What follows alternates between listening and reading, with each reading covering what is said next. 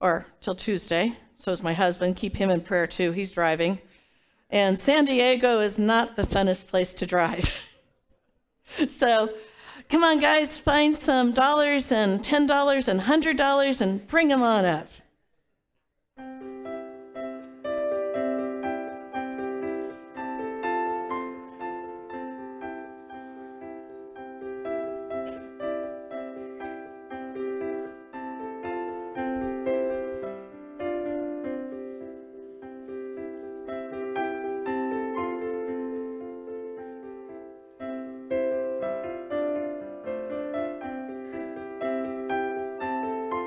Good job. Oh, you dropped one. Grab it again.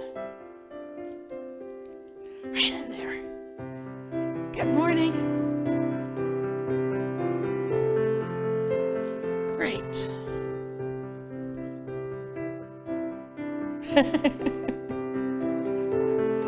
Good morning. Go ahead and put it right in the box.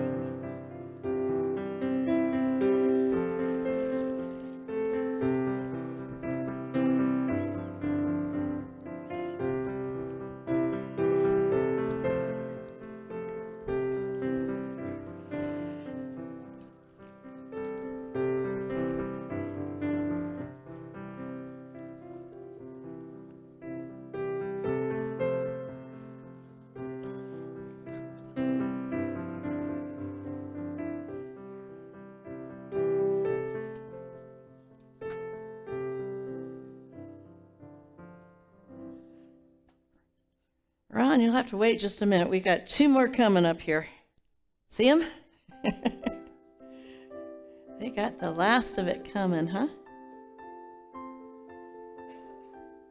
Right in the box. And you can tuck the rest of those in with it if they're hanging out the side there. Perfect. Good job. Oh, we still have a few more. The littlest one is still coming right now.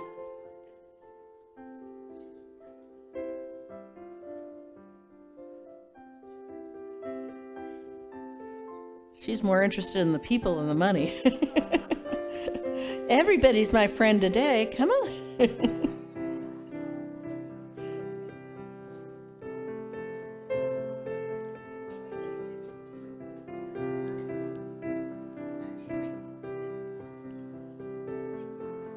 All righty.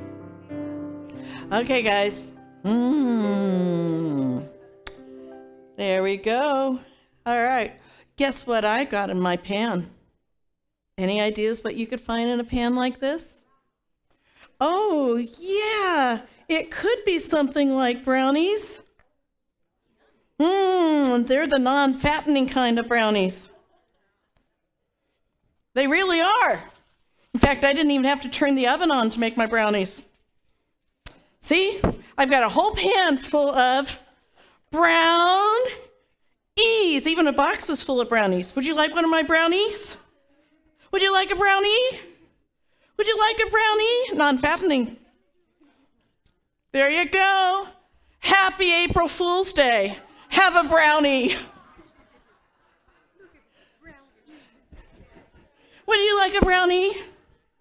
How about a brownie? There's a brownie for you. Would you like a brownie? You have one? Okay. Would you like some brownies? Can you pass those to everybody sitting next to you? Can you have a brownie too? There you go, some brownies. How about a little brownie? Now, isn't that fun? I sent that to Harold this morning. I said, look what I made. And he says, oh, I'm not there to eat them. I said, well, I'll save them when you get home. You can have a brownie too. And then I said, happy April Fools. And then I guess a bunch of he showed it to his kids, and guess what? They made some phone calls to parents to do April Fool jokes on their parents. Have you ever had April Fool jokes on you? Well, Tom was eating his breakfast, and in comes running his sister. Guess what? We don't have school today. What Tom missed was that she had a twinkle in her eye. She said, a pipe broke at school. It flooded the whole school, and we don't have school today. And Tom went, that's great. I'm going to go back to bed. And then he saw his sister's face, and she said, happy April Fool's Day.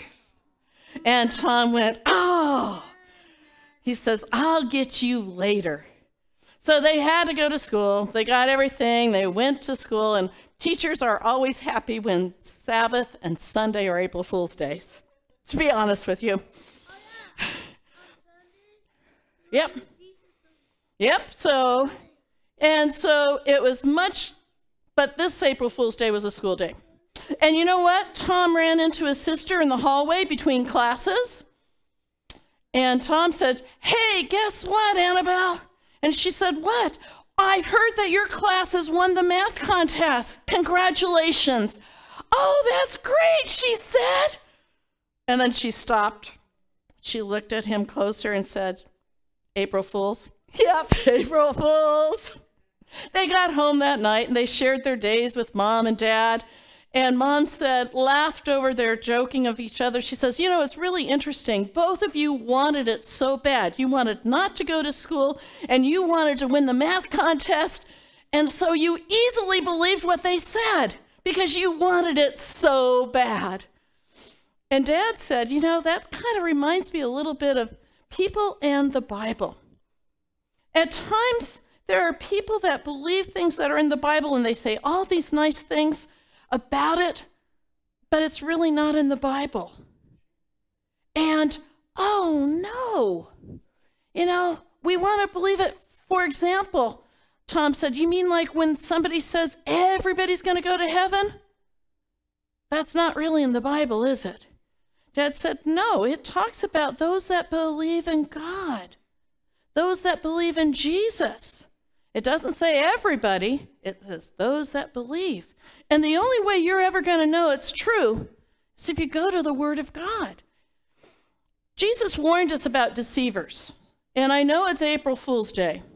So you're going to have to be careful out there because somebody might want to trick you and give you a brownie, right? So we've got to be careful. Where should we go to find the truth about God? You got to go back to your Bible. You have to pray. You have to learn your Word of God so you don't get fooled because you want to think it's there, right? So now you can have some fun with those brownies. In fact, I may fill this box up with brownies and then sneak it into Chris's house and put it on his pantry shelf so that he can find some brownies later on.